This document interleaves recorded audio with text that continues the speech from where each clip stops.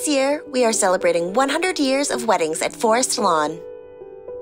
The history of weddings at Forest Lawn began a century ago in 1923 when an engaged couple was taking a walk through the grounds.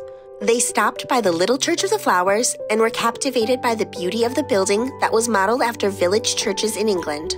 The lush indoor garden made it an enchanting place for the bride and groom, and they asked permission to have their special day at the chapel.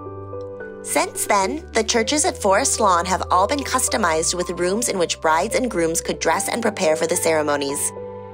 After this first wedding in 1923, Forest Lawn became a fashionable place for nuptials, and nearly 5,000 weddings took place at the Memorial Park over the next 10 years. It was the chosen venue for Hollywood it couple Jane Wyman and Ronald Reagan, who fell in love while filming a movie together and wed at Forest Lawn in 1940. Wyman went on to win an Oscar for Best Actress, while Reagan pursued a career in politics, first as governor of California and later as president of the United States.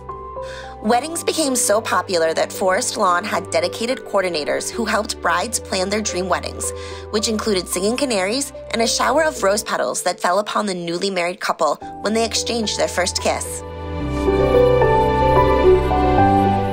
There are specific monuments throughout the park for newlyweds, such as the Ring of Aldith, through which couples would clasp their hands and pledge their love.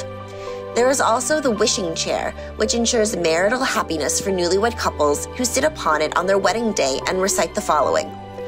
Dressed in our best and all alone, we sit within the wishing chair, which bodes success for everyone, exchanging bridal kisses there.